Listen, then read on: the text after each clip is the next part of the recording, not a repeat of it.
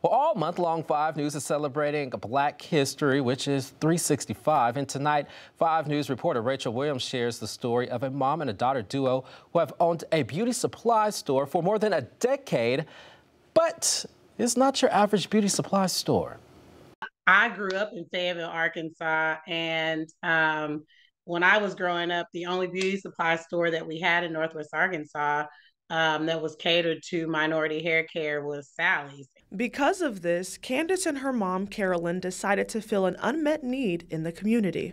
We were very limited for things for like African American women. So I wanted to be able to provide like quality products that didn't break the bank, that were, the quality matched the price. But there's another element to the store that makes it so special. In July of 2020, Candace was diagnosed with breast cancer. It was then the owner started to understand the effect cancer has on women. These ladies need help because I hate for somebody to come in and they're all depressed about cancer.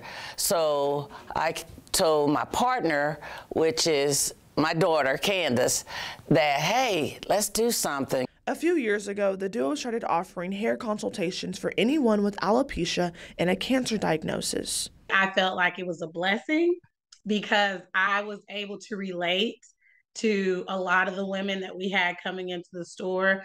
I already had this idea in my head that, I wasn't going to be attached to my hair. Since 2011, the mom and daughter duo continued to make an impact on clients and their hair journey. So I was diagnosed with breast cancer in August of 2021. And I had seen Candace go through breast cancer and watch her things on Instagram. And when she lost her hair, she wore wraps and everything on her head. And she didn't make the journey.